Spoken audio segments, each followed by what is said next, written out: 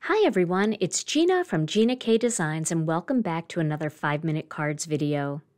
Today I'm using the Sweaters and Cocoa mini stamp set along with the Autumn Splendor card kit to create a card that's perfect for this time of year. I stamped this greeting onto a piece of white cardstock and then I cut it out using the double-stitched circles dies.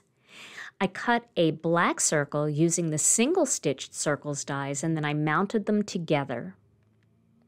I decided to use a piece of pattern paper from the Autumn Splendor pattern paper pack. I used this beautiful sweater pattern.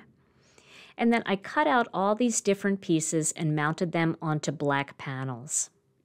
This one measures 2 inches by 4 3/4 of an inch.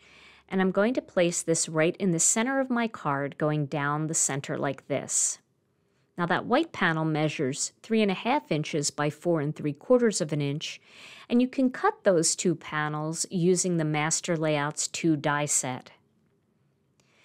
I mounted it onto a honey mustard card base, and then I'm placing this circle right here so that I know where to add my Autumn Splendor ephemera.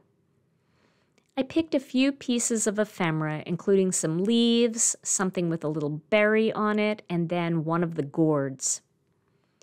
And I'm going to tape all of these underneath that circle before I tape the circle down. I want to make sure that I like the way it all looks before I tape the circle down, because I can still move those around a little bit if I need to.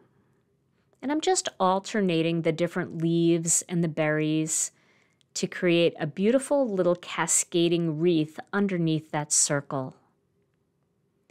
This is a super simple card and it's easy to mass produce, and with all that beautiful autumn ephemera that you get in your kit, you can make several of these cards. Now once that's all in place, I'm going to take that circle and I'm going to put a little tape on the back of that, but I'm just going to tape in the center, because that pattern paper is a little bit higher than the card panel behind it. And once I adhere that down, then I can adhere that gourd.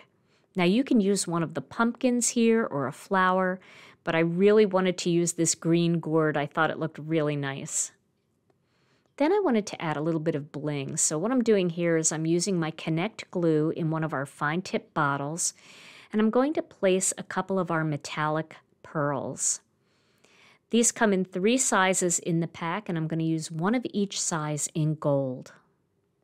And that's it, a super simple card for autumn. And I just love the sentiment and how that pattern paper works so well with it. Well, that's today's card project. I hope you enjoyed it, and I hope you'll give it a try. Stay tuned to my channel for more 5-minute card videos and more Stampin' Chat live videos too. Thanks so much for watching, and I'll see you again real soon.